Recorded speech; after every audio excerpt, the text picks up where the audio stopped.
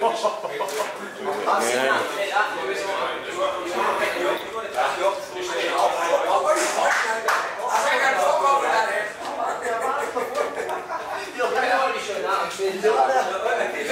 on, lads.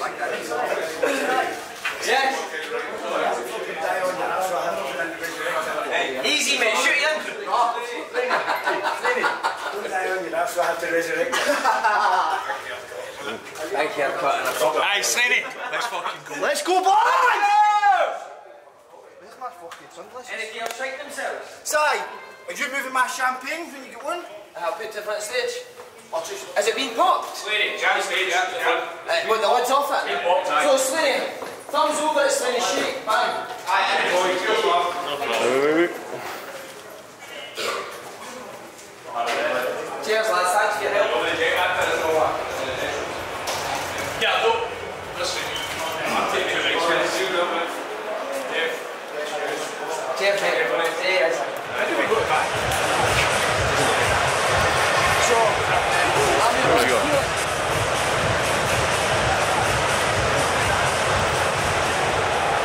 Where's he going?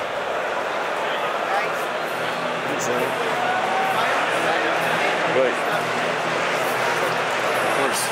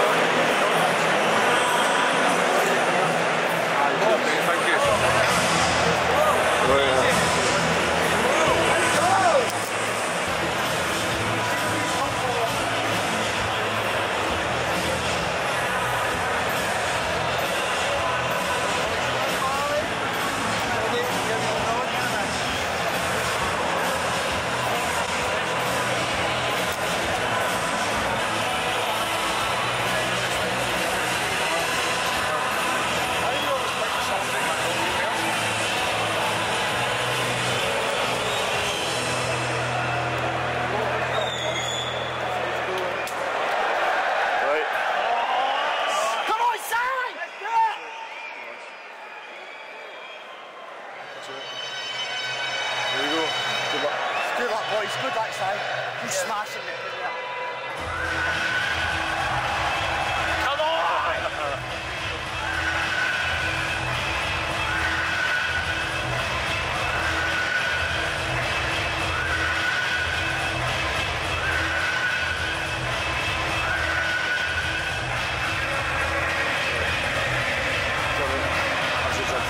Follow him.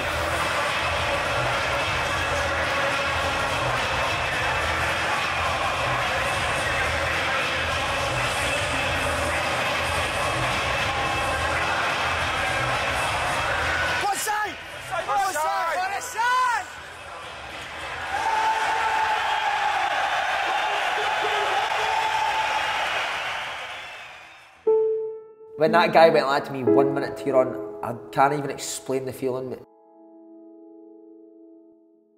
So as long as I leave here just about 3:05, I'm out of here. Right, go on, Slaney. Could you actually believe from the Eastern Road when it first started that this would be happening? So I was playing for Swindon in the playoff semi-final at Brentford, right? And 2 years later, I was playing for Peterhead part-time. So League One semi-final to try and get in the Championship in England. 2 years later, a year at Portsmouth, a year at Dundee. 2 years later, mate, I'm playing for Peterhead part-time. Delivering kitchens for £250 a week. And I remember at the end of I was coming to the end of my Dundee contract, and me and my dad were nearly rowing about Tesco again. My dad was like to me, I don't like the person you became. I think you're overweight. I think you're lazy. So how did that go for that though? My second kid had just been born, never slept a wink, mate. Jude never slept. So I'd be up all night, and then I'd travel through to Dundee. On the way through to Dundee, mate, I'd get about 2 bacon rolls in the garage, drive through to Dundee, eat a lot of shite on the way back, and then it would just continue like that. And Dundee came to us, offered us a pay up, took it, thinking I'll get another club, mate. Nobody wanted us. When I first came up here, mate, I thought 27, I'll play in the SPL till I'm 35. I'll be able to get a nice house, make a few quid, and then I'll get a job after it. Within a year, mate, nobody wants you. No money. Kevin McBride says to us, mate, I've got a job delivering kitchens for you.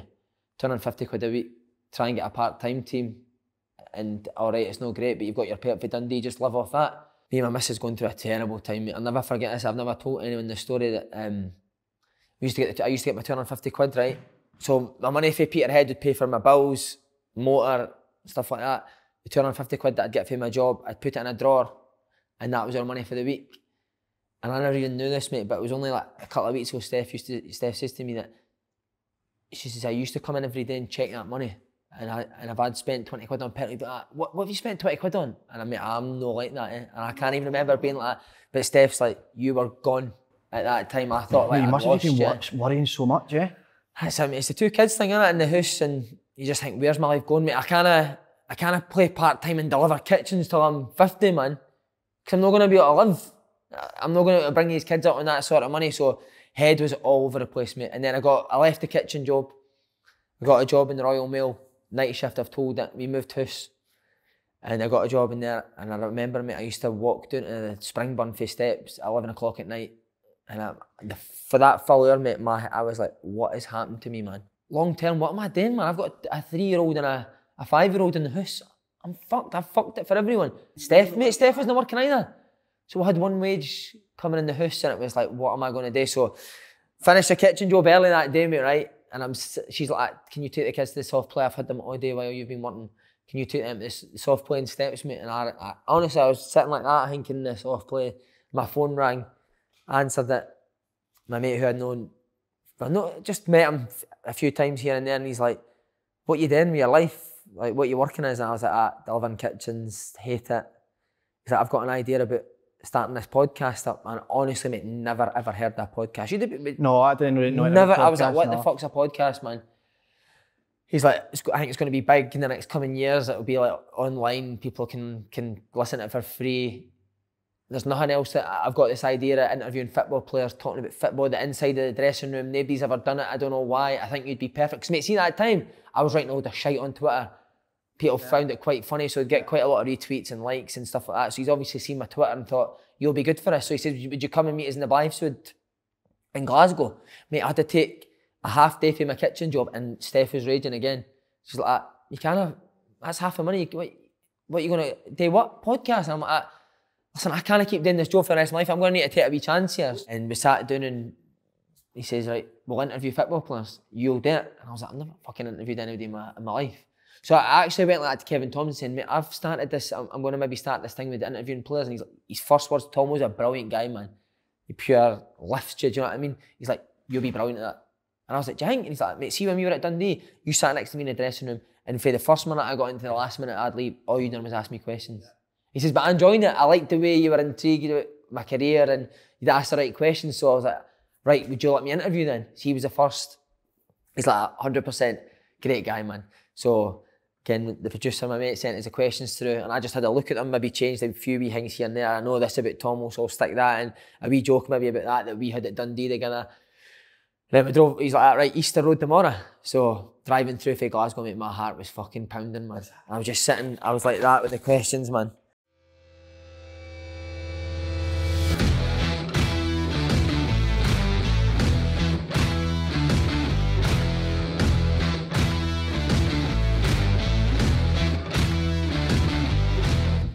So starting off, you were at Hibs, because when it was you, Bruni and Gaz and Deeks and stuff like that, I mean, you looked to me like you just loved football, do you know what I mean? We did, right. When you played, you looked like they really enjoy playing football, you know, wasn't it? You see young players now and it's like, you didn't see anyone playing with a smile on their face anymore. I mean, you had these stupid haircuts and like yours now. I'm still trying to win that bad Barnet competition for 1999. But do you know what I mean? You looked like you loved playing. I think the environment that we were brought up in was unique in the fact that there were so many of us that broke through at the same time. We were all pals. A few years, obviously boyhood supporters of the club, and it was almost like a fairy tale as such. Mate, he was a perfect first guest because he's insightful, a wee bit funny, but he helps you, mate. Maybe if he sees you're struggling, he'll make his question answer a wee bit longer, so you've got a bit more time to ask your questions. So, But did you know it was going well though? No, I had no idea it was going well. Keith Jackson's headline that I would walk along the M8 broken glass or whatever it was, and I can't even say that now. You ken that, I ken that, but it's sad that was then coming back here 3 weeks later and getting booed by the whole stadium. I had a relationship with Keith that people have with the media, where he could text you and say, I need a few words for the morrow, mate, and you text him back saying, I need bother, and you didn't care what's going on. And that was a bit like the stories that used to happen. So. And then we finished the interview, we walked down, got in the motor, and obviously the guy that we were doing it with went like, that was brilliant, man. And I was like, do you think? And I never heard like a football player speak like that in an interview. I think he was talking about John Collins, the way he was with John Collins, and he's like, nobody would ever talk about that in an interview. My relationship with him, I felt changed in the respect that he thought I was the brains behind the operation, and he thought Scotty was led by me. So I was like, just thought my mates. I was like, Charlie Mulgrew, Aidan, Darren O'Day, Charlie Adam. Right, big man, thanks very much for joining us. Pleasure. You're looking well. Good to be here. Like the barnet, slicked. Ready for summer, aren't you? Sounds Never mind this relegation battle, mate. You're ready for summer, I can tell. And then again, the guy that I done it was like, mate, Charlie Mulgrew is usually the worst into. Charlie will hate me saying this now, I don't know if you. He's like, when we were going down to Charlie, they were a bit worried about Charlie being on the list like that. Charlie in press conferences and interviews just wooden. He's no great. This must have been when he was obviously been at Celtic, so he's maybe a wee bit more hidden for the media and didn't want to give too much out. When you're, especially at Celtic and that, and you're in front of the cameras, every word's hung on to it. It's a headline, every word. Yeah. But see, that was probably the first interview where, when I go back to it, what I done with you, where I felt relaxed and I properly went for it. There'd be odd times in the odd maybe press conference or whatever, or at Celtic, where your true self would come out, but then you would rein it back in because you've got Ian Jamieson or you've got Rona staring right at you, no wanting a headline to come. Whereas with you, it was just kind of chilled, telling the stories, and then see after it, when you realise there's nothing really comes it, you think, you gain a wee bit of confidence, you go, oh, well, it's all right to be like that, you can be yourself. And as time went, the more time I was on here, the more you just chill. What's the worst that can come of it, really? Do you know what I mean? It's like you just got to be yourself. And I think people can see that, can't they? They're no daft. I remember that around about that time you'd asked me a favour before, I can't remember what it was. So I remember thinking, fucking hell, is he at it here or is he wanting something else? I couldn't work out what it was. We went down there, mate, and he was brilliant. And again, on the way back, they were like, this is going to work, man. I think this is going to be big. And then we went to Aidan's house. Just sitting in Aidan's house, mate, with our socks, shoes off, sitting with our socks on. Again, me and Aidan chatted. And me and Aidan went out after it. He's like, do you fancy a few beers? Went to Glasgow, and Aidan's like, mate, this is going to be brilliant, man. He's like, even just doing it, he's like, I found myself saying things that I would never normally say. You just kind of get lost and it's a conversation. So obviously myself and Strachan, probably a bit of clash of personalities. I think the older I got, the more I was probably becoming, having a bigger role in the team. There was obviously quite a few things happened between us, but I'd say probably a clash of personalities. But obviously there was a couple of things that happened that I probably can't let go, because I felt he singled me out a lot of the time for unfair criticism and things like that. But when I heard them kind of three saying how good they thought it would be, that was when I started to think, fuck, we could taste something here.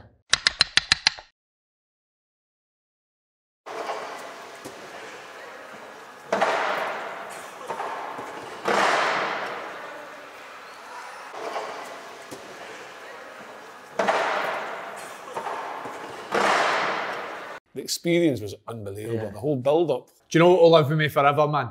When we walked into the Hydro and we walked onto the empty stage and crowd for the first time, like looking at that full arena was mental, innit? That relaxed me when we done that wee bit. It's some size of place. But I'm the same last year when I went up, I didn't think it looks that big. No, but when it was empty and you're there and you can see when we were doing the rehearsal thing and we're shouting and screaming in the fucking microphones, shite, you see how high that is. How good was before the rehearsals when we were just That's on the best that microphone? bit. Aye.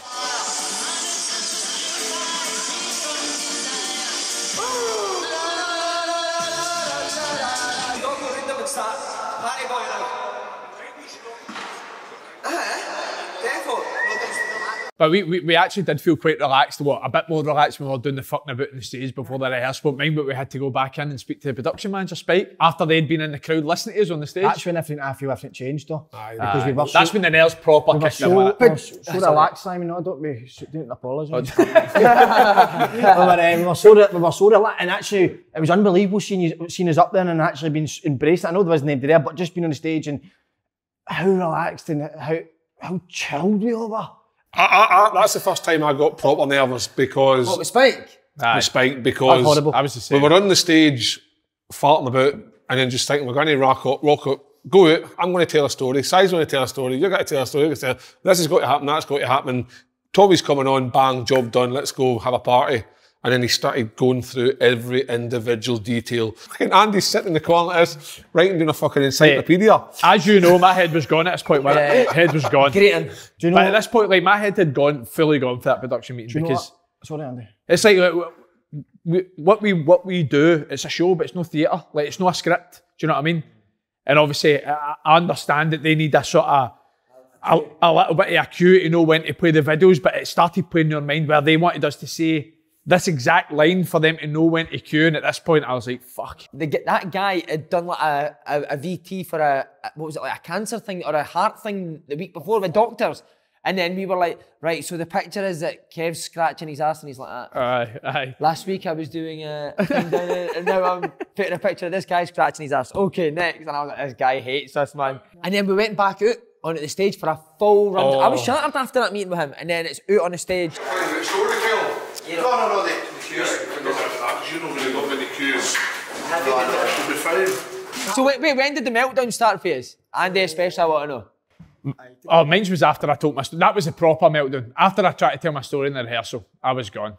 JJ asking, no, I never. I fucked that. I skipped all the way there. And was there a thought of, I can't do this? Because I'm sure you said that to me. Or not about it wasn't like I can't do this. It was like, for feeling so fine and relaxed about it all, as soon as the auto cues and a bit more, being a little bit more scripted, my head was just muddled. And I was actually thinking to myself, all the preparation, I didn't try to tell stories and obviously just try to go on with the show. It's gone. It's just gone now. It's gone in my head. Remember you kept shouting something about that? What was that again? Kept what I thought he's mad, didn't he? No, I kept just shouting. You kept saying, shut these fucking Somebody getting Jilly on the phone. This is no us. Aye. Auto cues, that's no us. We're not scripted. I think I kept shouting that. Where's Murts? He kept shouting that.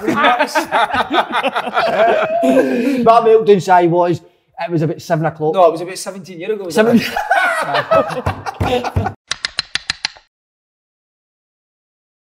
Because I'm sure Paul Caddis started listening to the podcast and he's like, mate, why have you not asked Lennon, man? He'd be perfect for this. And I was like, fuck. I was on the brew, job centre. I was still doing a bit of work to say, get a bit of cash in hand, that I mean. But then I was helping my mate deliver parcels, right? So every day we used to go to Lanark, but there was a forest there with caravans. So I used to sit and drop me off there. You deliver the parcels and I'll meet you back. So I just used to sit, loved the nature, sat there, chilled out. Always prayed that people come into caravans just to talk to somebody, you know what I mean, feel good. And then the message came through for Si saying, do you want to come on the podcast? Was it the podcast you said, can you remember? I can't remember what I said, mate, but do you want to come on probably up and go or something? So my mates came back and picked us up and I was to a party in his van, going home, going wild. So you were big at it, Si Ferry meets was massive at the time. So after that, I go, and the next 4 days I get a sunbed every single day. Every fucking day and get a haircut. But then when I turned up, I remember we went in the wee room and I'm like, myself, there's no cameras here. This can't be right. I didn't know the setup, so when the news were talking about something, so I went and got the coffees and I remember shouting there. You smart a coffee, huh? But then you're like, I'm doing absolutely brilliant here. They made a great start, they made a real great start, but unlucky for them, that will be all it was, because you can't lose. Any team will struggle losing the best players, but these teams haven't got the size of squad. So thanks very much, guys. I thought I was brilliant again there. What a start I've made in this show. So unsure. I remember I phoned somebody after that night, the night of the podcast. I was so unsure, like I hit the fear a wee bit, because I was like, I don't know if I've come across terrible there, because it was like sort of serious, no serious, but it was like football chat and stuff, and I kept coming out with the most stupid things. So I don't know if it was because I was nervous or not. Was one of the greatest managers of all time. Aye, one of the greatest managers of all time. I believe so, listen. I think he's one of the greatest managers of all time, and I don't really want to get into it because you asked Si the question, so Si, on you go. I genuinely remember me the early doors when some of the things that you were saying and I was fucking in stitches. It was wild though, wasn't it? But just before we end here, Stanley was the man. I was there for a week. I woke up at 3:30 every morning because of him. And he was watching the Discovery Channel, Sharks, right? He's watching Sharks on the Discovery Channel, this guy. Now, this is what I'm up against. And I'm getting right pissed off now because of this. And he's sitting there, and I wake up and I'm saying, Stanley, what's going on? And he turned round to me and said, Sharks. He said, Sharks. And what about them? He was like, watch this. Honest to God, Stanley is one of the worst humans I've ever... Lovely big boy. I'll never speak to the man again. Well, the next one straight away, next appearance was with his big mate. Okay, that's right. Do you know what, actually, at that time, I saw that Simon was doing all these interviews and I thought I could do with him fucking interviewing me. Weirdly, that's how I thought, because I thought the only way you get yourself back in the game is by getting a bit of publicity, and obviously Simon was doing the interviews, and then it was... Did you watch him, sorry, Kev? Aye, I did, because they were the big thing. Well, they still are, but they were a big thing back then because it was a new thing. But I remember I was working up in the Shetland Islands doing fucking 18 days on, 12-hour shifts every fucking day. Like, life was pretty shit. And then saw Simon I took my kids to a Clyde training camp, and then Simon was there. And I don't think you were going through the packed lunches, weren't you? Aye. And then obviously I think the next day on Facebook, Smaller forehead back in, didn't he? I had a Facebook message. I think it was a Facebook message saying, we do interviews man to man, would you want to come on? I said, oh, I'd love to come on. And then rocked up to Hampden that day, and I think Archie Knox was on after me. So he was. And then just did the interview, and I always just thought, like, this will be quite good, because I don't know how to filter things. I just like to tell it how it is, and just told the story. And But see, growing up, were you always that big guy that played up front? No, I was actually quite a big, what would they call it? A big streak of piss. The best story he told was I've got 3 words for you. Brilliant. Stevie Cotwell, and he would say, right, see this weekend, I want to get 3 words to say to you. Grind this one out. And I'm like, that's 4 words. And it just got to a point where it became a ramage. It was a shambles, and obviously they ended up losing their job. And I always found in the media, especially in Scottish media, they're very, very quick to make an arse of you. Like, I'd been on front page of the paper for, I've been a gambler. That was the first one. The headline was, I blow 7k a week on gambling. Didn't happen because I wasn't earning that kind of wages. And then another time I was front page of the paper for getting a fucking job. That job that I had up in the Shetland Islands, from 10 grand a week. So that's the next headline, from 10 grand a week footballer to 800 quid a week, or 800 quid every month, whatever it was, or whatever fortnight. And I was like, fucking hell, so I used to feel like I was doing something wrong, that I was wrong, that I was put on the front page of the paper. And I thought, these people don't know me. And I think when I did my interview with Simon, people actually then thought, fucking hell, the big man's just actually all right and normal, can relatable. See, but when obviously that came out to people, and you're working in the, where were you working again? On the Shetlands, aye. Was that really tough for you? I was going away, like meeting up with people, going away for 18 days, living in a wee fucking bunk bed somewhere on a ship, cleaning toilets, fucking doing people's laundry, washing, everything. But my thing was that I went through a bit of a tough time. I was crazy with gambling. I needed to work. I needed to look after my family. So my thinking was I need to go and work and just pay the bills. And that's ultimately what it was. But I used to then, when I went onto the boat, I used to say to the guy, fucking, could I maybe just work in the kitchen? And he says, why? I said, do the dishes or something. He's like, why? I says, because I don't want to see anybody. I didn't want to see anybody. So see, in the kitchen it was fine. I could just fucking potter about and nobody batted an eyelid. And all the staff that I worked with were great up until the guy that I worked with sold the story about me working there. I took pictures of me while I was working, and then I used to come out and people say, oh, there's Big Kev, what are you doing here? And I used to fucking I used to straight away think, oh, fucking hell, man, that's made me feel really... and I used to just lie and say, oh, just needed a job and wanted to get out of the house, and this is what I'm doing now, and I'm trying to get to offshore, and I'm trying to start at the bottom and make my way to the top, and feel really insecure about it. And then I stuck with that job for 2 years, through all that talk. 2 years. The only reason I gave up that job was because the contract actually ended. So after that, you done an interview, Kev, with me, and then did I message you to come on the podcast? You'd asked me a week later or so, do you want to come and just talk about football? And I was like, what's it about? And he just says, we're just going to have a general chat about the weekend's games. And I was like, I can honestly, I don't think you watched sports in your first... No, I didn't. I just came in and winged it, and I've been doing that ever since. So, no, came in and enjoyed it. What about the first time you met Slaney Boy? Mate, I was at Hampden. No, I remember I came here to Hampden. Was it the podcast with Si Kev was on that day, and then after it, we're doing the Christmas special, wasn't it? And I was talking to Matt Birchall. That was a blast to pass. That was quite good chatting to him because they were on a UEFA course. And there was a couple of other guys. And then up popped this fucking geezer, man. He had the black leather jacket on. For a few quid, that, wasn't it? He had the black leather jacket on, and I was like, is this guy for real? And straight away, like an instant, I was like, this guy's fucking super funny.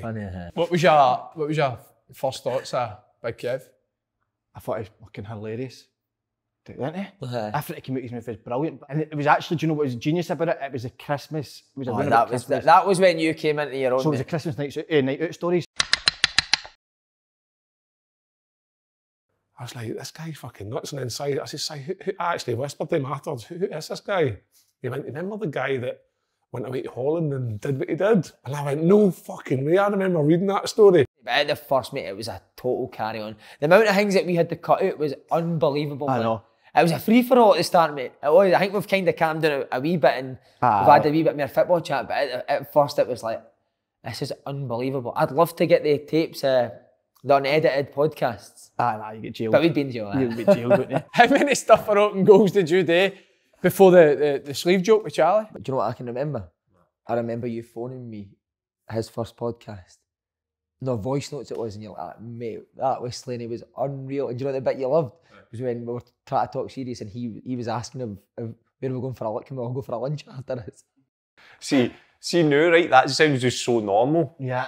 But at that time, Well, like, as much as we were relaxed, there wasn't MD, like, just didn't care. As much as we were relaxed, he just was proper, wasn't he, just being himself. So when I remember seeing that first podcast and he's done the heated tennis and all that, I was like, oh, that's unbelievable. The banter was frightening. It was just lads just playing a game and being themselves. And I remember you obviously being at Celtic, so I knew what you were like, but to see that actually on a podcast was brilliant. So did you get in touch with each other? Because that was your first time on camera? No, mate, no, I don't think so. I think I messaged You asked me for a tap. That's right. You messaged me for money? a tap. A tap of money? No, I for your black one tap, mate. That's right. But do you know, I was really nervous going down there. I was really nervous, mate, that show. But at first, I think that's where the Good Girl song came from. I think I was that nervous. I went, fuck, I need to come out with something here. But mate, see him spinning around the chair? Aye. Genius, tell it, Si. We're literally sitting, so the cameras are all set up and they were like that, right, he's ready to go. And we were like, we need to do something with you with this suit. And then just between the three of us, we're like, spin round. And then me and Charlie will just make it like it's me and Charlie, we're going to podcast. And we'll say that you lost a suit in Lennox Town. And just all came together? Just because we'd thought about me barging in the door. Into the door, that's right. Or God barged me into the door and go like, where the fuck you start with it? You're something like that, or where have you been? But then it was that seat was unbelievable. You see, when you do watch the start of the podcast, you can't even see it. You can't see nothing. Oh, where's that? I always want to say to you, your gear's terrible today, but where's that velvet suit you used to have? What one? The one you used to wear in the training, remember? William McStay borrowed it. You ended up keeping it. I ended up, I left it and got stole for Lennox Town. I wore it in one day and then ended up having to get home and Celtic gear. Couldn't find it, somebody stole it. What sort of era are we talking? Very soon. But see when, because we never spoke about him singing a song. So see when the chairs spun round. Aye. See when me and Charlie were sitting, we used to sit and thinking, what can I say when I spin round here? Was it Good Girls? Yes, Aye. I'd never heard that before, mate. No, I set me up there. That was what? I made it up. Where's all my good girls? Where's all my bad girls? I'm talking about those bloodlines. Yeah. Oh. But then the suit story, I think you told one about Ross McCormick's suit being too big for him. And then remember, I think that's the best story I know. I think it's that was the greatest. greatest. About the most. That was the greatest. Think so? I remember watching it back and looking at me and you, mate, and we were absolutely gone, man. Oh my God, mate. Well, I'm going to tell you something now, and I'm really sorry, Dad, because I love you to bits. I'll tell you why my Celtic career didn't go well. Because the day I signed, me and my man Dad went, and my dad turned up with a suit on, it was too big for him. And he shook Peter Lawwell's hand, and the suit jacket was over his fingers. I'm not joking. And cruisers were too weak, the suit jacket was in a horn. Anytime I see anybody with like any sort of long sleeve, mate, it's the first thing I think of. His dad? His dad's suit. It was true, all right. I remember it. I mean, so talk us through it. You walk in at Celtic Park, Peter Law comes and meets you. Peter Law meets us, kiss my cat. Have you clocked that his suit jacket was no. baggy in the motor? Him and my motor? mum were in the motor waiting for us to come out. Because where was he say his hand? Was it you couldn't see it? I know. It was the handbrake, wasn't it? He's put it into first. No, so I remember, so when I was in the house and they were in the motor ready to take us down to Celtic Park, and so I've got in the back, so I've not seen the suit. So we've got, and I think me and my man walked forward, so we met them all and stuff like that. So you're not going to walk backwards, eh? I really think so. Fucking hell. When we were walking through to the office room, through the corridor, Peter Lawwell and my dad talking, and I looked at my eye, look at his suit. What the fuck is he wearing? His arse, mate, It's tight. so tight. Had like boys' trousers on with the biggest jacket in the world, right? So I'm like to my man was like, what trousers has he got on? I can't get what he's wearing here, right? Because Peter's showing up, you're in Select Park, fuck, biggest day of our life, sort of. So we got in the meeting, Peter Lawwell's going on as well. Bang, that's suit jacket. I'm like, his horns went missing. And I sat there like that. This is when after I started, and John Park looked at me and went, "You alright, pal? You look all over the place." And I'm like, "I'm fine." And he was like, "We don't fucking need shite bags at this club, pal." And I'm like, I just felt like saying, "What am I fucking up against, mate? Goodness me, man." Do you know what we've not even spoke about? So with all of this coming on, rehearsals, mucked up, production, whatever, 2 parts of the show got cancelled like before we went out. Bobby Madden. So they did. Bobby Madden was I'd a supposed to be bit, on at the Hydro. And what was it, an hour and a half before the show says he couldn't make it? And Lewis Ferguson for heady tennis pulled it. To be fair, Bobby Madden, that was him just nailing the coffin in his open goal career. Do you know who else lightened the mood? When Charlie came out and danced on the rehearsals, mate, that was funny, man. To his music. I've never seen news like that before the Hydro. So I arrived there, and then the guy took me up to the green room, and I walk in the green room, having never met Tommy Gravison. But you're expecting us to be there as well? Expecting you to be there. But we're at rehearsal. And I walk in, you're obviously rehearsing, I walk in and he's sitting just having his dinner. And I'd never met him, I was like, "How you doing?" I did introduce myself to his mates. And he was like quite serious, just chatting dead serious about what he does. And I was like, "All right, sound." And then I went, "Go down and get yous." That's how I know. See if it was a good laugh, he'd have stayed with Tommy for the full thing, that, and you've came to the rehearsal, that means that... He was serious, right, but I knew there's a bit of madness in this guy. You could tell by talking about him, talking to him, sorry. So I just wanted to go down and see the stage and see what you were doing down there. Went on the stage, man, yous were nervous, man. Hold on a minute. How have I been taking abuse about meltdowns when this guy was worrying about Stephen Craigan for about 4 hours before the show? 4 days days going to before break the his show. leg and all that. Oh, mate, you he's keep gonna saying get he's nasty. actually going to break my leg. I'm telling you, this guy's got a nasty streak. He's going to break my leg. He keeps telling you he's going to come in, he's going to do me. I had to see the night before I fought you, didn't I? I was like, keep it all go fucking nasty with me. Yeah, as if I was going to do it. I'd free. Remember him with the trousers? I'm holding your trousers and you're ironing them. Man, I had to hold his t-shirt as well while you ironed it as well. Doing the Hydro in 30 minutes, hold that t-shirt. Hydro didn't even give an iron. And then Frank and Derek came, man. And I love them a bit, but you're getting ready for it, and I could just, wherever I went, mate, it was like, that there. But then I thought, Derek's a wee bit steaming again, so I had that worry as well. What's he going to do on the stage, mate? And then he ended up going fucking... Do you know everybody... 2 heroes fun. Oh, mate, I didn't know Frank was in the bar outside the Hydro. Everybody drank. I drink with everybody all day, and he's doing the show. It's amazing, though, isn't it? At least Frank can drink. Derek goes into that bar. That's the biggest worry. Yeah. By the way, so I told you earlier what my favourite one is. My second favourite, hands down, was the Tenant Show. Brilliant, mate. That Tenant Show was the best. Was it Gary Locke, the first one, sorry? Best Gary ever. Locke, aye. I think that could be my favourite show ever. Yeah. That was amazing, mate, wasn't it? Because we had never done anything live or in it. The Tenants thing I thought was like the pinnacle because they were quite a big deal. The only thing was that was incredible. frustrating That with one them- was genius, Aye. wasn't it? I used to think like there was only like 40, 50 people in there maybe. I don't know how many was in, and I was thinking, why are we not doing this to a bigger audience? But it was all part of the process. But that was that the leopard print, am I right? With the big shot. coat. It was where I was, All My Good Girls again, wasn't it? What a cheek. You know how to rip the arse out of someone, don't you? Aye. Was it Where's All My Good Girls? Aye. Where's all my good girls? Where's all my bad girls? I'm talking about the blood.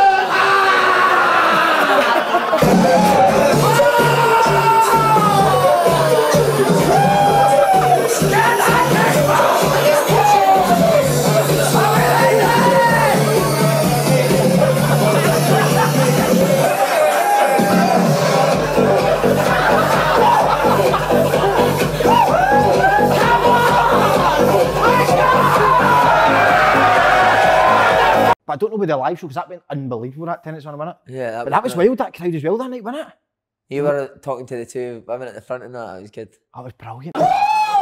She is absolutely beautiful. And so is she. And then the Fringe was brilliant, wasn't it?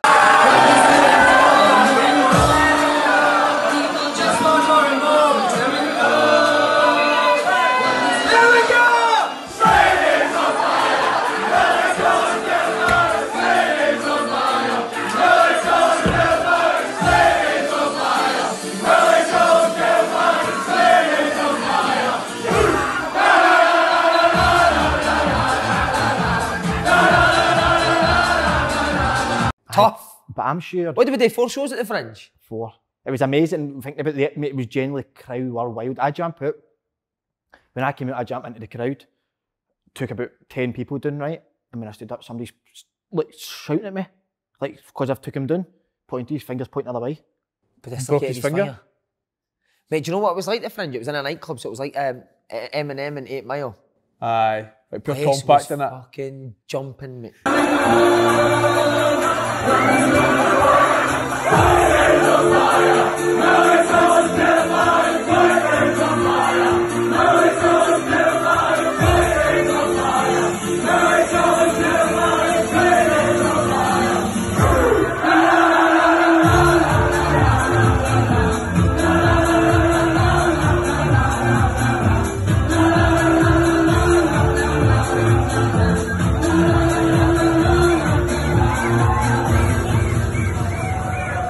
Then he jokingly obviously said, we'll sell out Hydro.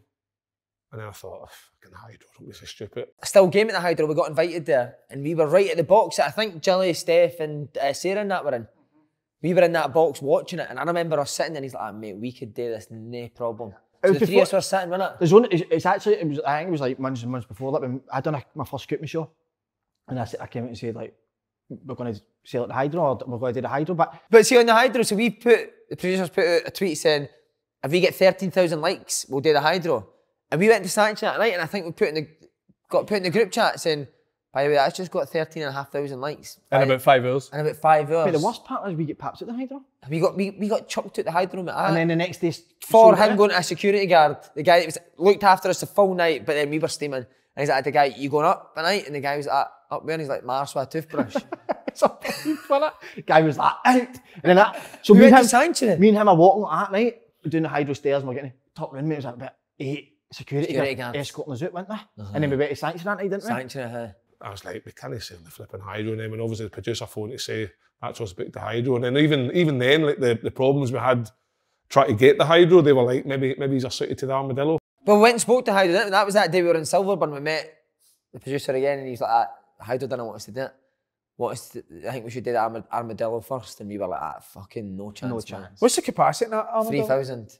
Because they were like, that fit a podcast. Don't do the Hydro, try the Armadillo size here, but like, no chance, we'll get this. We had to put up a bit, it was a risk of staying in the Hydro, mate. I could actually put your company. I could have bust us, I remember that day that I went on sale for. I think we in a group chat. What were we doing? Group chat wasn't we met. Sitting in my kitchen, mate, like that. My heart was fucking pounding, And then we obviously got the Hydro, and then to phone that Friday morning and say the majority of tickets are sold. He says, we're going to open up the rest of them at 9 o'clock. Opened up at 9 o'clock, and then to get that phone call to say, we've sold at the Hydro at 12 o'clock. I was like, holy shit. A few years later, your heart was pounding off or something different, wasn't it? Because when it sold out, what was it, 5 hours? Faster than Beyonce. 5 hours, Faster than Beyonce. Wow, that's unbelievable, mate, innit? Need to get Gravison, man. Need to get Gravison, so... Well, I asked Tommy, and he's like, I'll do it if you come over to Denmark, lad. And I think it was like 6 flights to get there, mate. And he's the type of guy that you could get on there 6 flights and get there and go, I'm not doing it, I don't know why you're here. So we're like, we've got a live show maybe coming up, we're maybe going to do the Hydro, would you do that? And he's like, yeah, I'll do it, lad. I'll do it. So we're like, yeah, it's buzzing, we're going to announce Tommy Gravison, bang, COVID hits, obviously.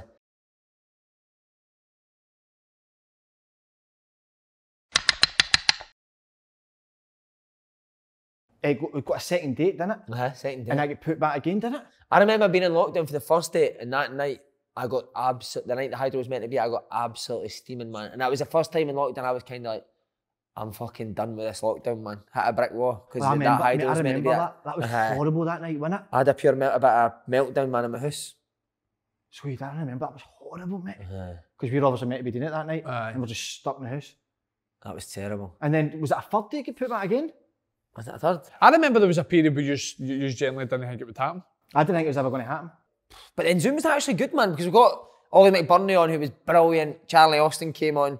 You could get a lot more guys doing South because Danny it was free Zoom. was good. But then this guy had a Wi-Fi that was slower than Kev's metabolism. Wow, mate. Every second just cut out. But also at times I thought you were kidding on your Wi-Fi. Generally 3 or 4. I've just shut the laptop down and I'm like, I can't do this. What happened? My heart's broke again. Nothing wrong, mate. So see when you had your meltdown this time and Andy was on me, Kev and Andy, were you watching them? Tell the truth. Did I try and act hard or cool? No, I probably would have watched them, mate. Can't remember. Did you feel any sort No, of mate, I genuinely, at that time I was like, I'm not going back. Did I say that, didn't I? At the time? Just kept thinking to myself, I'm not going back, yeah. That's mate. See, when you were not on it, my Instagram was where's Slaney, but I'm like, mate, get back on this podcast. There was one guy, there was a lot of people, but there was one guy who kept writing every podcast, Andy's shite on you. And no, you're scared of Andy. Scared of Andy's shite on you, he kept writing, and the next Tuesday would come, Andy's shat in your head again. I'm like, mate, come on, just get a break. Andy's shat on you. Shat on you again. I'm like, oh, mate. Yeah, I couldn't imagine this podcast without you now. No, fuck, no way. But was the hydro part of the reason that you thought, I'm going to need to go back at some stage because I'm going to need to do the hydro? Yeah, you couldn't miss that, couldn't you know? You could not miss that.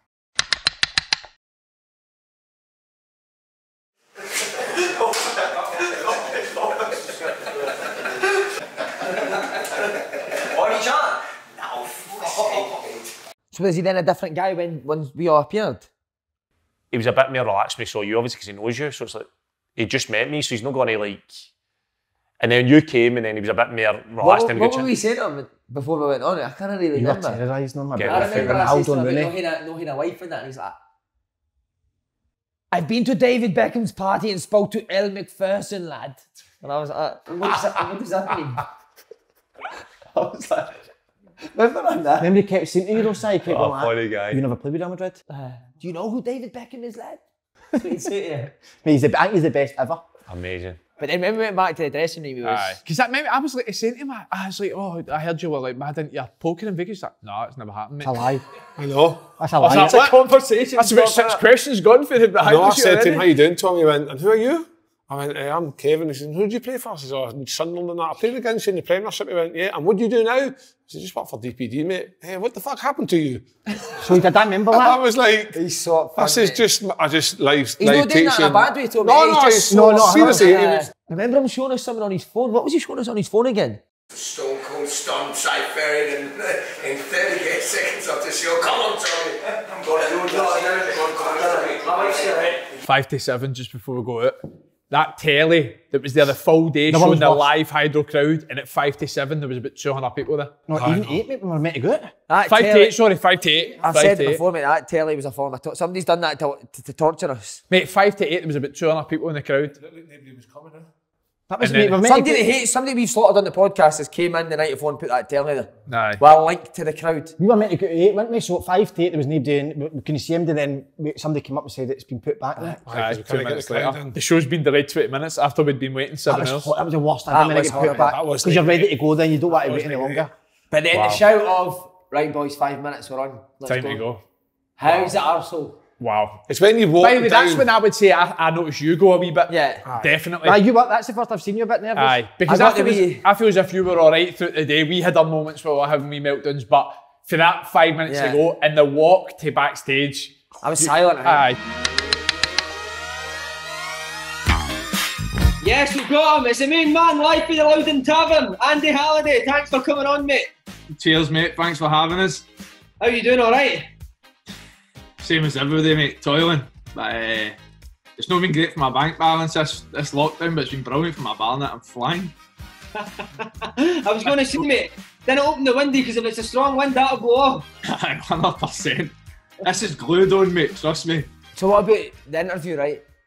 I think it was Dale that asked your fan. Who asked you to do it and go? No, it was my agent.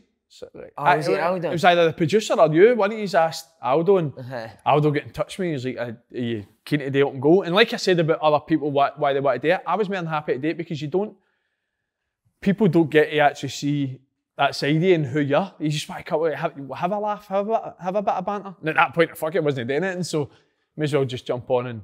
What about for stories wise? Were you asking... Did you text former teammates saying gay stories for going on this, or did you just I think that's what I was going to say. I think that's a worry with everyone. It's like if you're put on the spot to obviously, you don't need to try and be funny, but got stories to tell and be a bit entertaining. I've got the worst memory in the world, but I just done what we still do now. I text boys back in the day, like what happened with this, like can you remember stories from back then? And people, I remember so many people were telling me stories that I could tell of things I've done in the past, of things I've been involved in, but every single person was saying, you need to tell the Griegsy man. You need to tell the Griegsy man in Tenerife. So we're at this Kelowna Beach Club, right? So Griegsy lightweight and steaming. So typical Griegsy, when he's out and he's drunk, he just falls asleep. So he's fell asleep at the beach club in Kelowna, right?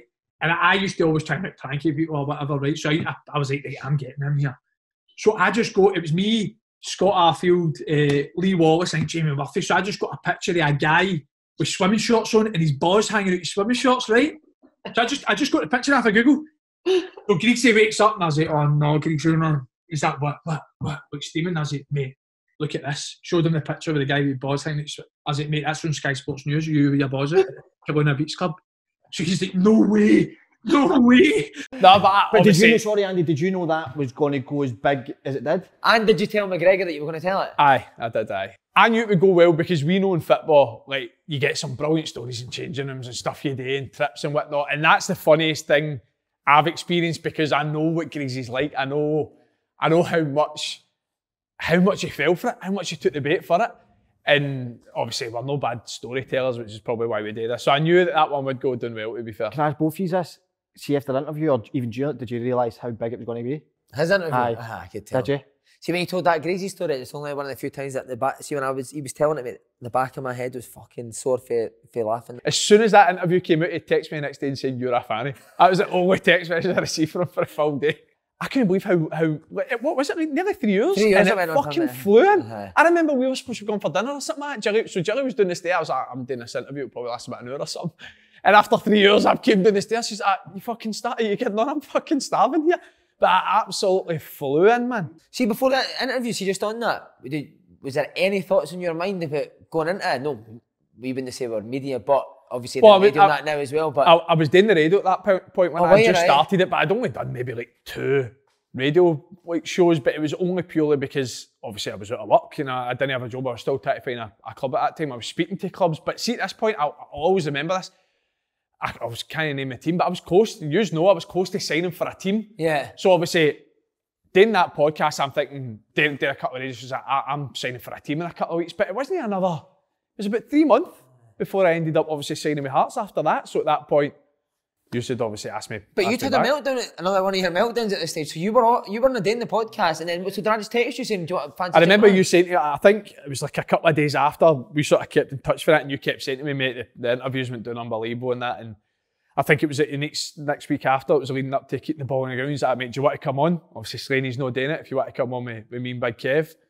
At that point, I was more than happy to do it. But do you know what was good for it? I remember like when we came on, for the next couple of weeks after it, when you were on, there was a pure build-up with people listening, like, can't wait to Andy v Slaney, like, they come with each other, what's it going to be like? But you actually, so I remember the first one that you came on, we done it at the Barras. Yeah. And you never came on at the start, and you came halfway through.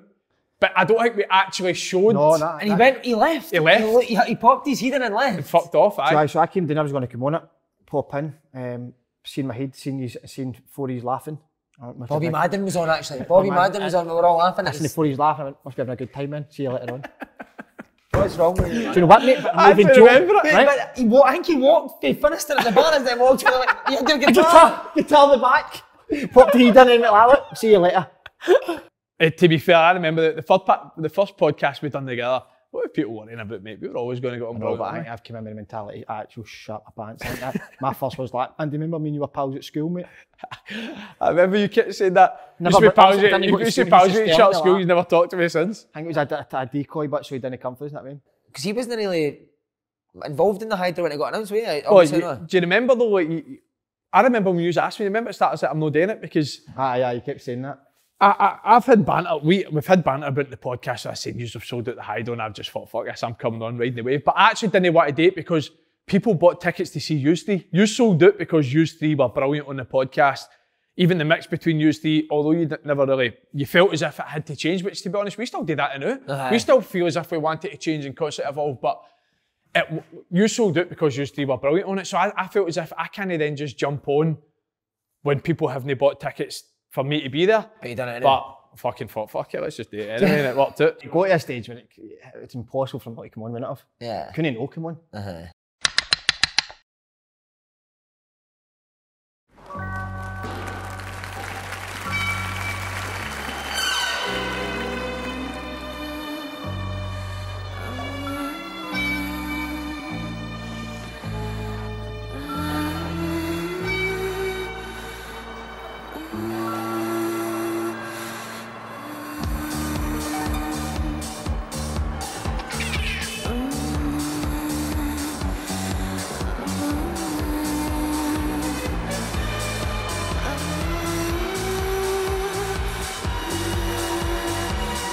Do you think SWG3 helped us doing that just a couple of months before the Hydro? SWG3, I'm a great believer in life that everything happens for a reason. So if we go right back to what we talked about earlier, me going to the football with the kids, meeting Si, that was meant to happen that time. Me maybe going to work in the Shetland Islands and being a taxi driver, that was also meant to happen.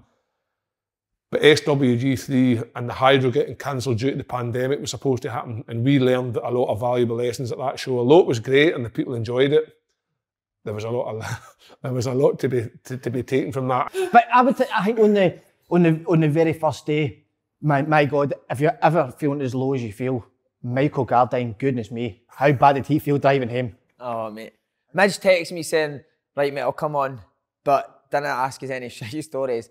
And I'm not making I'm trying to get a club. Because you didn't have a club at the time. I'm not going to do anything. I'm making an arse of myself. 10 minutes in, he had his jeans down at his ankles, didn't he? He's getting 5 balls rattled at his arse for half an hour. But we'll be honest, sorry to interrupt you, Paul, but the main part of the story is, well, we're underprepared, aren't we? No, that's what I was about to take it to, Simon. And the thing is, we always are, as much as we joke, we're very professional. We want it to be the best we can be. But I don't think any's actually knew what we're going out today. But everything went wrong though, didn't it? Like props, preparation. Mind the DJ not playing the music. That's what fucked it, because see that the atmosphere when everybody came out was electric, and then I should have just walked out though, because my tune didn't play. That was a bad night. Mate, all the paper blew. Remember, it was pure wind. Oh aye, and we lost all our sheets. Every question was gone after 5 minutes into the show, so we played 40 games of Red Arse for the next half an hour. I think the first 3.5 years unknown Simon, that's the first time I saw him fucking like angry and disappointed. Simon wasn't very happy. I was actually scared of you that night. But that obviously, actually on the stage, I've never felt it like that. Always were kind of fucking stuck. Looked at my clock, my watch, mate, and it was 25 minutes. It went back 15 minutes. Couldn't wait. The clock went back during the first night at SWG3. By the way, it's a Midge another shite story. That was a shout. It's done me. Midge told 3 shite stories already, something like that. Right, Midge another shite stories. I'll tell it. By the way, we need to talk about the dressing room after it though. That was good, wasn't it? Some good scraps though, weren't there? That's what I'll say. That should have been filmed, because every single body was screaming apart from me. I was the only one that didn't say a word. You were a mouse. Turned into Paul Heckenbottom. You turned into Paul Heckenbottom, mate. See, after that first night, I don't know if you remember, right? Saturday, I think we were all wee bit like, we're fucking hopeless. And then Christian Eriksen happened, mate. That's right, aye. We were thinking, what a terrible start, obviously, the first night, and then this has happened. Thought that was going to get cancelled, didn't it? And we're thinking, this isn't going to happen. I thought the full thing would get cancelled. Because if that all get cancelled, then people would have remembered us for that first night. Yeah. Because Capaldi came the first night, when he was like, what the fuck was that? Yeah, that's right. He only told us that a few years later. When he said, that, like, well, sorry, the first night, I thought, what are you doing?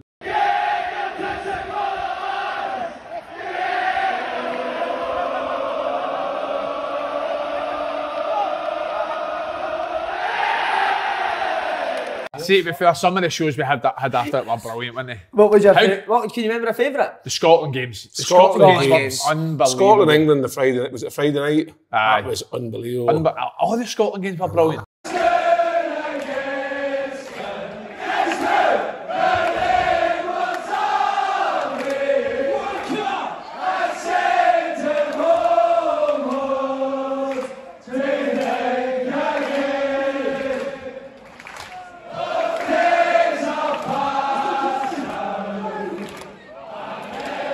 See, for us being four plebs, man, like some of the ideas that were, and the producers an even bigger pleb, some of the ideas that we came up with, like the entrances for the Scotland games in particular were unbelievable. William Wallace, the train spotting one.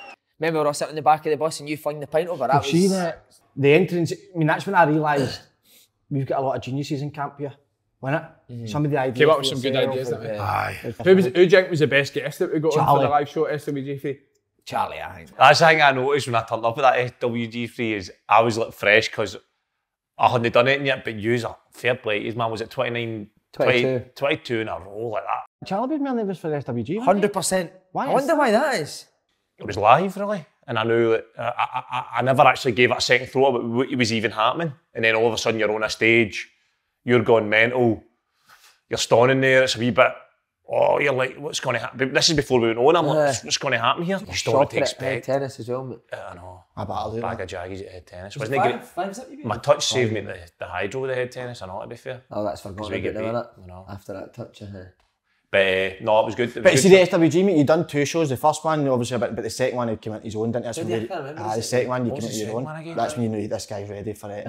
And I think it was maybe after that we says to you, would you do the Hydro? Aye. So no brainer. Was there any second thoughts if 13,000 people, I don't know if I could do that or? No, never, mate. No chance. Because just chilled out into China. Just because we'd done that and then we'd done the pod. I mean, it's different. It's harder for you. User doing this. User maybe. I mean, you had to go on the Hydro on your day, announce and start off by, and get the timings of people coming on. Oh, whereas I'm just coming on and I'm just as if you're sitting with the lads in it, really. That was during my best time. Like to be involved in that for a month, seeing these every day was out there.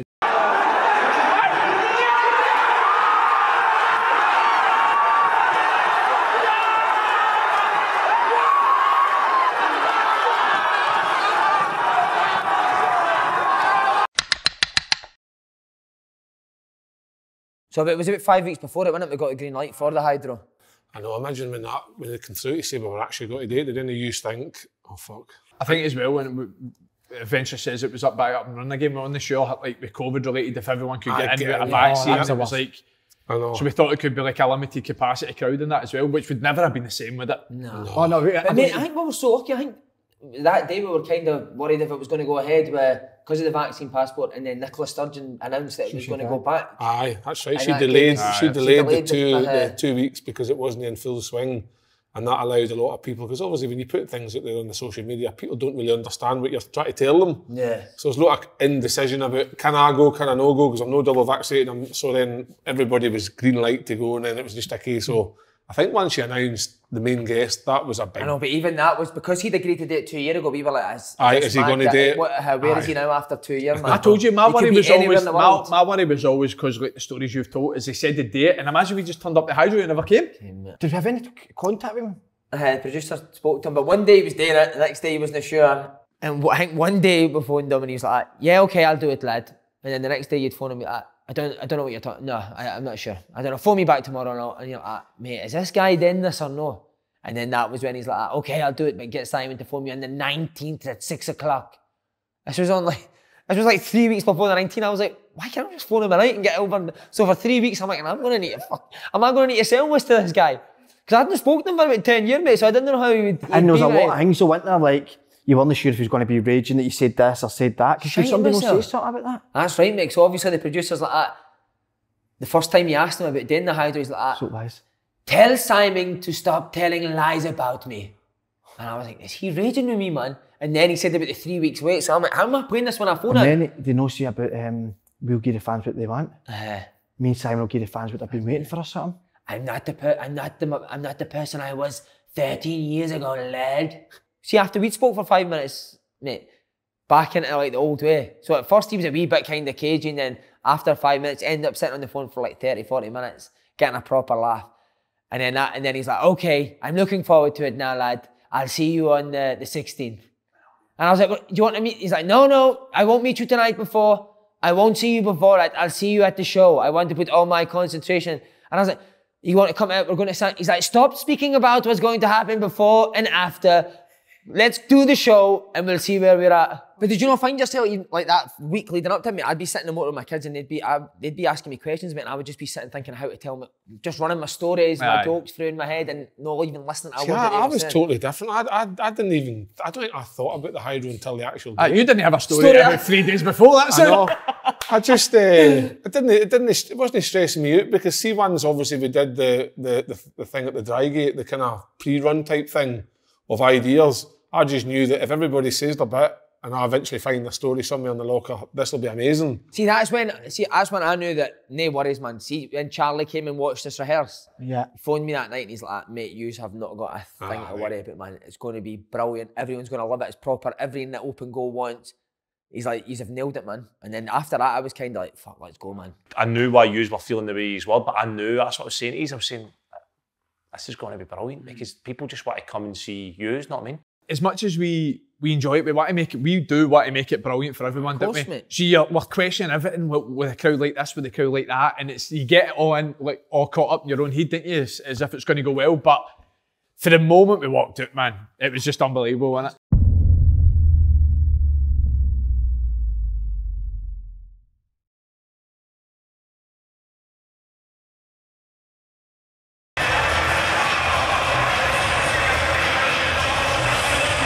But see what you said about your mind going back. See 5 minutes before it, mate, I'm trying to think of my stories, what I'm going to say when I first walk out. Aye. And it's gone. And I'm having a wee bit of a panic up. And see when I went out on that stage, mate, I swear to God, I just spoke. I didn't know what I was saying. What side? What side? What side?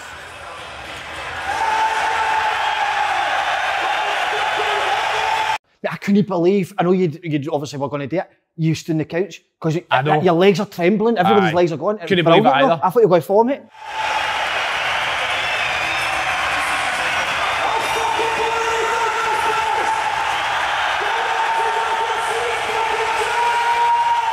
But your crowd, Si, I mean, me and Andy are stood watching it, and all we see was fucking, he's bouncing. We were like, this is good, mate.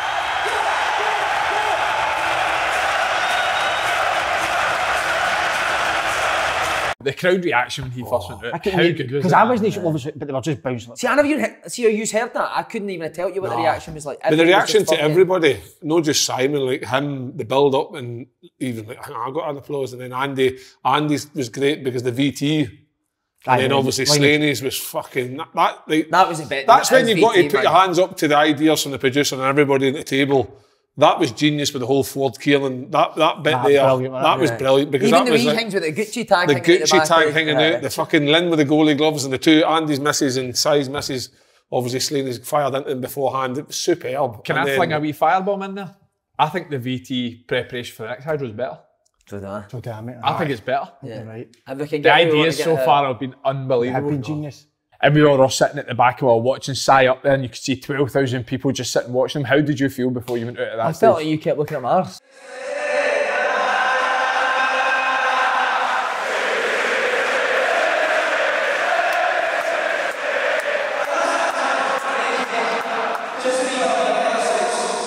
And then up he went, and then it was just that wave of noise, and I was like, holy fuck, man, listen to that. And then just obviously walking up, I was like, here we go.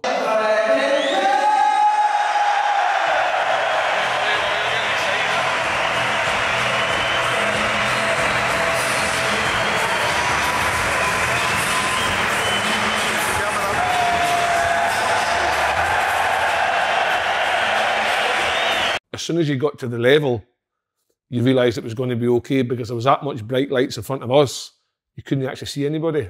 So that kind of like relaxed everything, and then sat on the couch and then just try to block everybody out, just realise that there's nobody there, we're just having a chat on the couch, and just go with it. But it was a surreal experience. I'm just glad it was our caught in camera and we're able to talk about it. Your last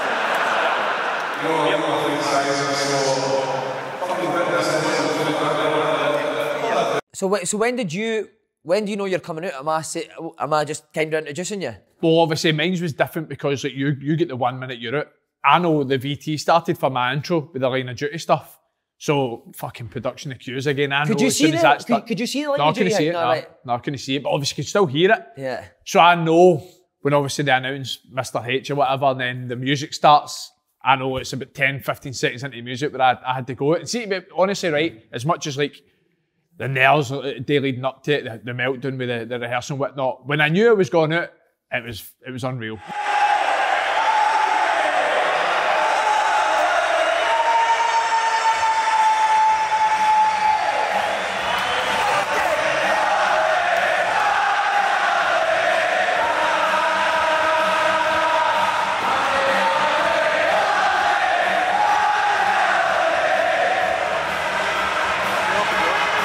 But see, just when Andy comes out, and then does that feel like forever when he's out there? Mate, I'm not joking.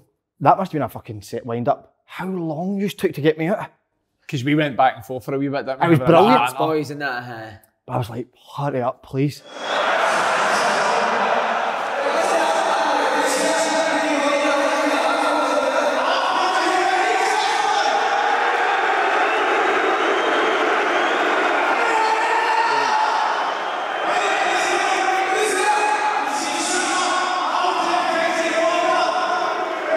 You need to get the maestro on as soon as possible, don't you? But it's good to build them up, innit? You need to build them up, mate. I remember I was saying, because I had the scooter and you had to carry it up the stairs. Mate, you were a wee bit thinking about it. You had a few conversations about how I kept speaking to the guy, I was like, do we keep the scooter up the stairs when I walk up? But it didn't make sense because obviously VT, I'm coming along the scooter. And honestly, mate, and then see when I got out, I went, I've came up the stairs and went out the scooter. My legs were fucking shaking. So I drove, you'll actually see it. I threw the scooter down quickly. Yeah. I actually thought I was going to fall off the scooter.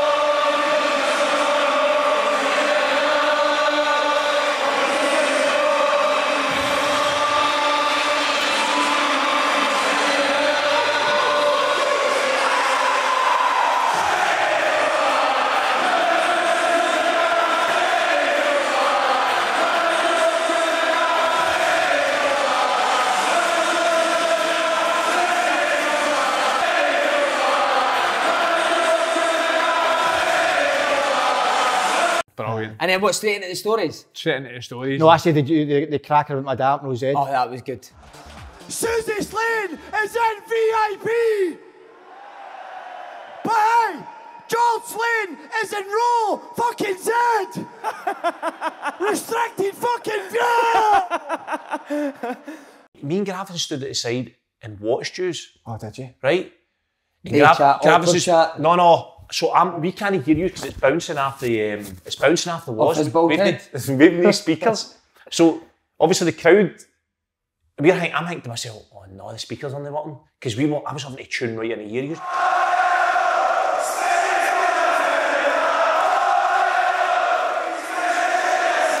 So Gravison couldn't hear a thing you were saying, and he's asking me, what even is this, lad? And I'm like, it's a podcast, it's done well, so obviously it's like, he's like, but what is it? Is it funny? And I'm like, I was like, aye, it's funny. I said, it was quite, to me, seemed he's a wee bit, didn't know what to expect here. Yeah. Do you know what was a buzz for me to see after the stories went down so well? And I knew that Charlie was coming on next. That's when I knew, like, I looked at my watch, I think it was like 25 minutes left, and I was like, this can't go wrong now, because that's went well. You know he's going to be brilliant when he comes on. We fucking cracked it, man. Charlie, how did you feel at the bottom of the stairs before you came on, mate? That was the most nervous I was. So you were saying I was quite relaxed before it, and then just then I was like, get me a Moretti, I said to the guy. Did you? Is that the first beer you had? Aye, no, I think it was the second. And I had that, and then I was waiting, and it was going on and on and on. I thought, just need on there, do you know that way? Just.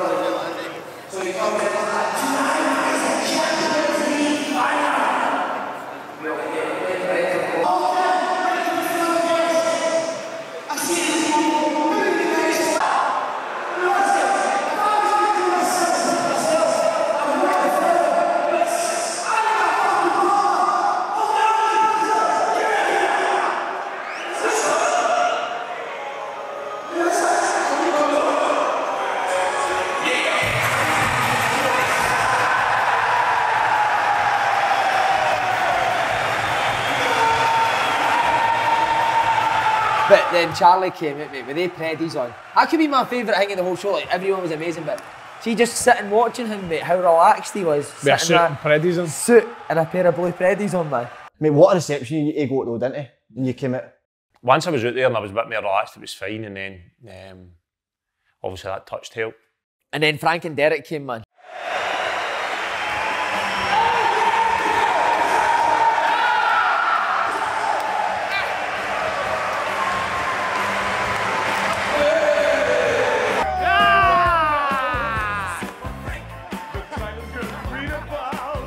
Well, Derek's kicked the balls away, and there's a bit of me like that. Somebody said that's the one thing we're not meant to be doing or something. Or... Well done, Derek. I've come in at your feet. Let's go. Right, listen. No, Derek! Hey! Anyway, I've come in at your feet. No, here, Derek. Derek, you're in. And I'm like, we need them for he do tennis. It's part of the thing. Because I know you have all got this, you're sticking to a sort of what's happening, aye. And he's kicking them away, not, and then another one comes back and he volleys it back in. I'm like, he's not getting this. He's not getting it. Do you know what somebody said to me? I'm not never did I. Somebody said to me they can shut the show down. I don't know if they're winding me up. If you do that, they can shut the show down. But it was what? It was like 5 minutes before we went out. Right, nobody throw or kick into the crowd. But it came back. He'd been out 20 seconds and put 2 balls into the crowd. I was like, Derek, come on, if I don't kick balls in, and he went like, no bother, walked away and came back a minute later, I'm like, how? Don't fucking speak to me like again like that. I'm like, for fuck's sake. What did it lead to though? It's fate. Mate, I'm telling you, open goal stuff. There's been loads of things that have happened that it's just pure fate, man, that happened. Charlie's touch, viral video. Derek, you're in. He's in.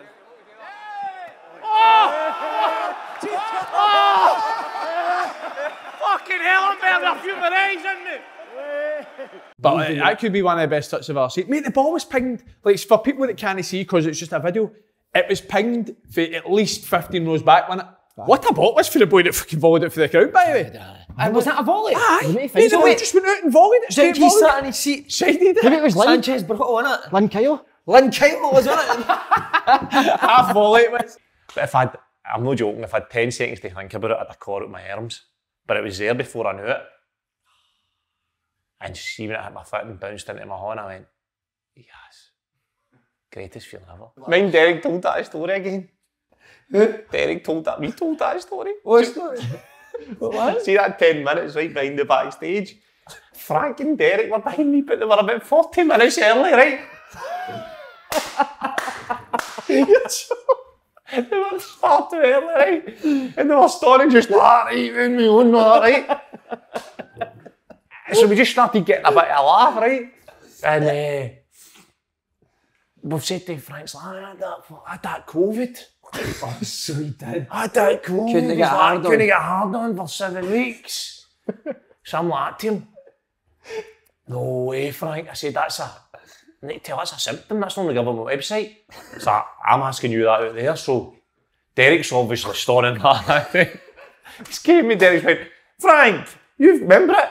You'd already been told. Oh. You've not been feeling too good? No, I had COVID. You had COVID, did you? I did have COVID. By the way, I'm going to be honest with you guys. This is not on the fucking government website. I never had hard on for 6 weeks. Fucking don't tell me that, did it? Well, just Charlie, you can verify this. Horrific news we just heard backstage. This young man to my right hand side, yep, well, aye, he had COVID. 7 weeks. This is the after effects of you get COVID. You didn't have a hard on for 7 weeks. Derek, I don't know where you've been. I don't know where you've been, but he's already told us that. Hard on for 7 weeks. He was volleying the balls into the crowd. I told that in there.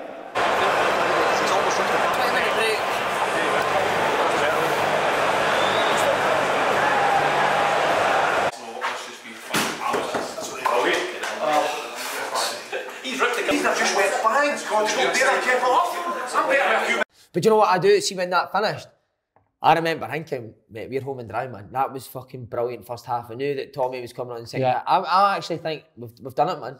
Aye. We've smashed the Hydro. My head was all over the place in the break because Steph came in to do my makeup. Well, see, when we went off stage, we were all like that. Yes, that was brilliant, mate. I can't remember you being there. No, I was in the chair. I was getting my Joker makeup on.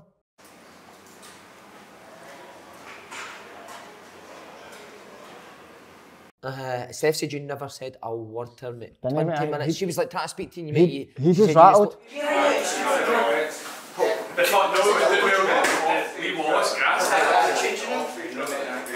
See the half-time bit, though, how quickly did that go? I think because we were all tiny, didn't give us enough, didn't you know? Yeah. Well, just like, at that point, you're itching to get back on, aren't you? Because you know what the next half's going to be. So see this? Is this just going to be stuck in the couch? Mate, hide it though. Do you want me to take it? So I'm sitting. They came back, so he left like 5 minutes before us because he obviously had to go up the stairs. But then they said we're on in a couple of minutes, but me, Kev and Charlie had to go and sit on the stage, right. And then you had another entrance, milking the life for it, yeah. And then when you came on, obviously it led to the Joker. So he ended up walking, we're going round the corridors and outside. So we were meant to be the other side of the stage, up in the staircase. We'd obviously planned this, and this is where we were going to come down for. So we're walking around. So we get to this like door with a glass window. So there's a few of the fans came back to talk and seen me there with dressed as Joker. So they're like shouting, "Give us a selfie." We're like, "Mate, we can't, because we're not letting MD to see us." So again, more people's obviously clocked it, so they're coming out of the door. So the guy's like to me, "Wait there, we can't go out yet." So he's like, "I'm going to phone security," so for security to come. So I'm like, I wasn't thinking at this. I still think we still need to go up to the staircase. So and he leads me out to the crowd in the bottom level. Now, you saw the out yet. So I was only, we weren't meant to ever be at the I could hear something happening. Mate, this was going on for, I swear to God, so we're just walking around, when we were doing laps, I'm screaming at the guy, I'm like, mate, we're not meant to be here. We're meant to be up in the staircase and nobody's meant to see me until you announce it. Because you've got the Joker outfit on, I know that's supposed to be a surprise. So it's meant to be, you're meant to do your wee bit. Spotlight was going to come on you. Big spotlight, right on. And then we're just wandering about because it was like proper, everybody was screaming. Pictures are brilliant of that. See the pictures we got sent? I love the pictures. It was amazing, but I was just fucking raging.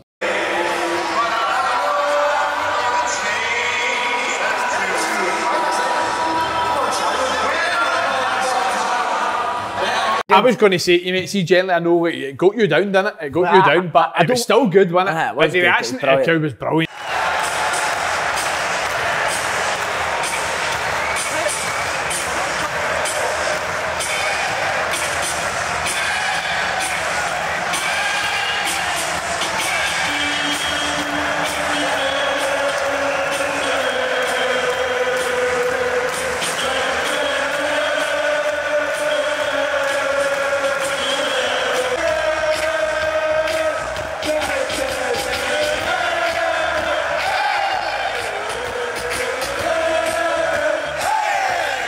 Right, and then Tommy, we know Tommy's coming out. But see how he was when he was backstage? Were you a wee bit like, how am I going to be like one? Aye, no, it wasn't that. I'd already said before, like, I'd never met him before. It's all just based off the stories that you've told, based it off stories that other people have told, but you still don't know what he's going to be like in that type of environment. It's a live crowd, it's a fucking, basically a gig, but he was fucking unbelievable, wasn't he?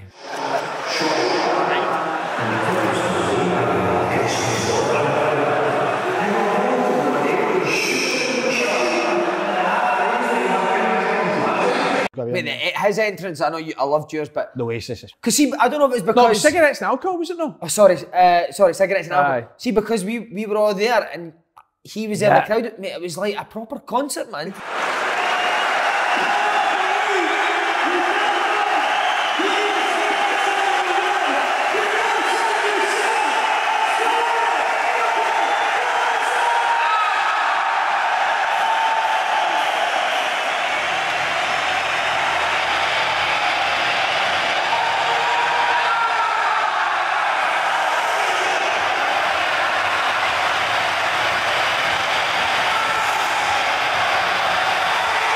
The best was fucking Charlie going to shake his horn. Oh, he pats his and Charlie goes like that and goes, oh, sit back down. So was that watching Charlie? I'm gone. No. I'm gone. I'm gone. I'm done or something like that. But I'm going to say something, right? And I don't know if you believe me, when Gravison comes on and he does his hanging on that, he's walking round, and I've been backstage with him and I know he doesn't really know what's happening here and all that, and he's coming on and I'm half feeling for him a wee bit. So I'm like that. Come here, I'll give him a wee handshake to start, and he just blanks me. Your reaction. So for me trying to help him, my confidence goes from there to there, I'm like, oh no, and he sees it, doesn't he?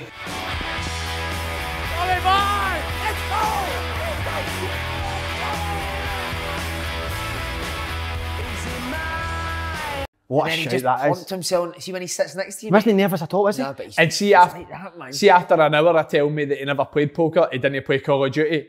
He told every story about poker and Call of Duty under the sun like for the that next to you, hour, didn't he?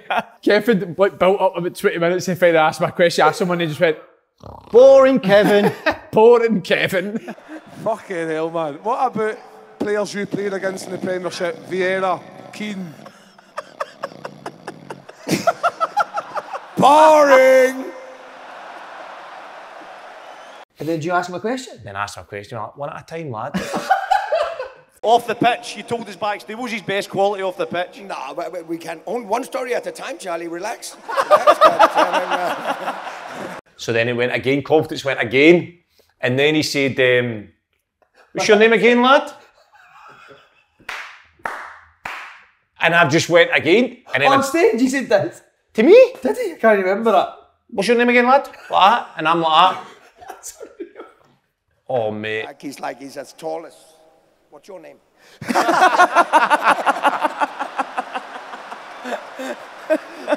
At one point, he got everybody, so he got Kev that. I asked him something, he went, turned into you and went like, who the fuck is this kid?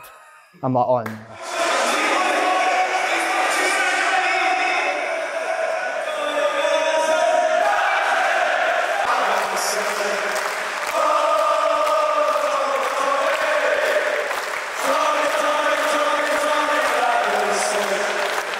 and then Boogie at the end. That was it. We weren't sure whether to do Boogie, but... Two words in my mouth. I think we'll need to do that all the time now. Do you? That was brilliant at the end, wasn't it? See, because you knew you'd done well, and it was just enjoy this fucking 2 minutes. Because the Boogie song was the build-up to the Hydro as well as the Euros, wasn't it? And it was just... But we weren't sure if everyone was bored, didn't know the Euros was finished, they were going to move on, you hear it all the time, but the reaction to it was fucking... Most of the videos after it was all about the Boogie song. See, generally though, right, we're talking about so many good moments. See when the show was done, and you were on the stage, and the full crowd was just singing I Can Boogie.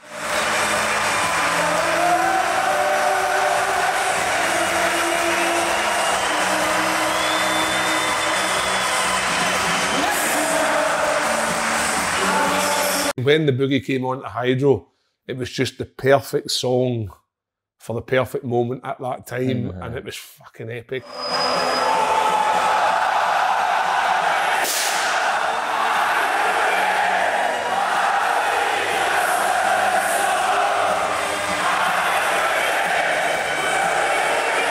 It's emotional, isn't it? That is emotional, mate. Brilliant. It was easily one of the best nights, probably the best night of my life, I'd say. Hands down up there, right? Most enjoyable.